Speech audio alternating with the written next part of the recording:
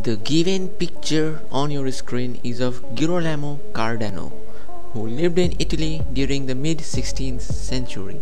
He was very smart but considered strange and weird by many people, and even he didn't have many friends. He was always sort of caste and his economic and social status was quite low. But he was an accomplished gambler and chess player, and he did it whole life till his death to support himself and his family. Although he had nothing, he is one of the leading mathematicians in history who gave many contributions in the field of algebra by introducing binomial coefficients and the binomial theorem. Not only this, he also discovered many properties of probability and let mathematics enter into the modern era.